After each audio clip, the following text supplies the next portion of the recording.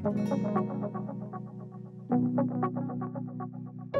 doing a video on this because we've seen a real increase in red thread over the last few years.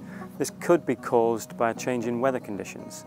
Red thread is a reddish pink fungus that usually occurs after a long dry spell when the grass becomes stressed, and then we suddenly get moisture from rain or heavy morning dew.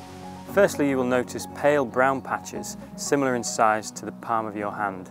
On close examination, you may be able to see the red hyphae, like a red needle or pink material like cotton wool on the blades of your grass. This is an early sign and best controlled at this point. It can easily spread and quickly take over your lawn, resulting in lots of brown patches. We have a couple of different treatments we can use and provide control up to 6 weeks. For more information on our services, head over to our website or follow us on social media.